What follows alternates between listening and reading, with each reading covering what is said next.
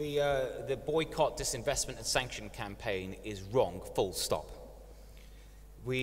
First, let me just talk about my own experience in trying to combat those that wish to boycott Israel and those associated with Israel. When I was Culture Secretary, I told the Tricycle Theatre that it was wrong to ban the Jewish Film Festival. When I was Business Secretary, far from trying to boycott trade with Israel, we tried to boost it in every way that we can, and it's up 60% in the last 5 years.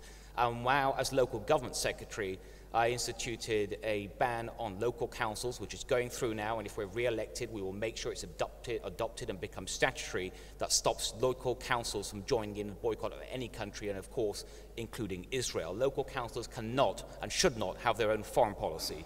Now, when I announced that policy back in November of this last year, the Labour spokesperson said, and I quote, "Town halls have a right to boycott." That was actually, last year, a quote from the Labour spokesman to the government's policy. And Keir, I'm afraid it's just not right when you say the Labour Party does not support boycotts of Israel. It's just wrong, and you are misleading these good people. It is not right. Let me quote Jeremy Corbyn.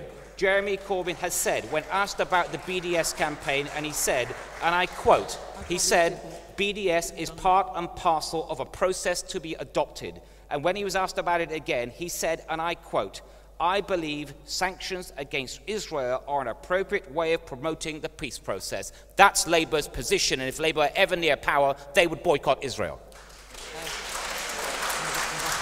Hang on 1 second.